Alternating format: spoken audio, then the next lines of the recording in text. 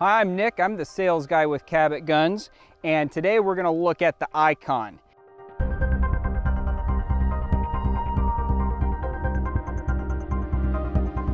So the Cabot Icon is all stainless steel with this nice bead blast finish. Couple of things that are a departure from the norm. We have a stainless steel ACW ledge rear sight on here, and then the front sight, the normal Cabot front sight that's pushed in from the front as opposed to the side, but again, a stainless sight.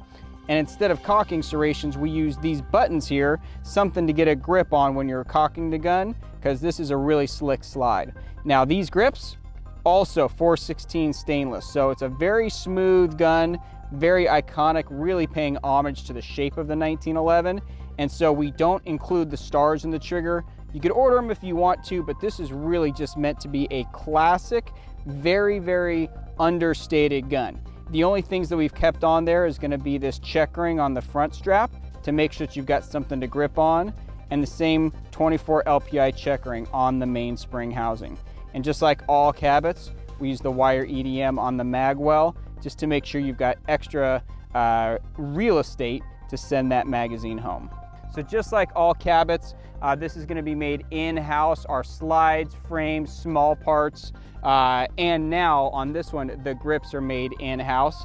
Now this is a heavy gun, okay, because the whole thing's stainless. It makes it really nice to shoot, but some people say, oh, I'm going to carry that. I don't know if you're going to carry that every day. I guess you could as your barbecue piece, but it's got a good amount of heft. Now the Icon comes in 4¼ inch Commander, and remember, this is a full cycle Commander, so it's not a short stroke, just like all of our full cycle Commanders, or in the government. I personally think that it looks best in the Commander length, but you be the judge. We've got both. But enough talking, let's do some shooting.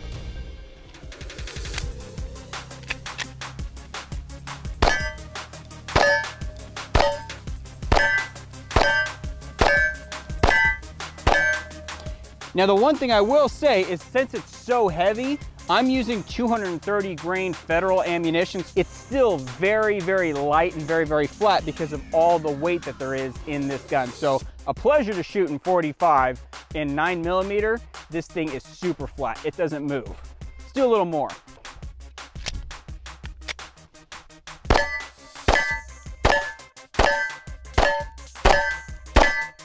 So the Cabot Icon, our tribute to the 1911 and stainless steel.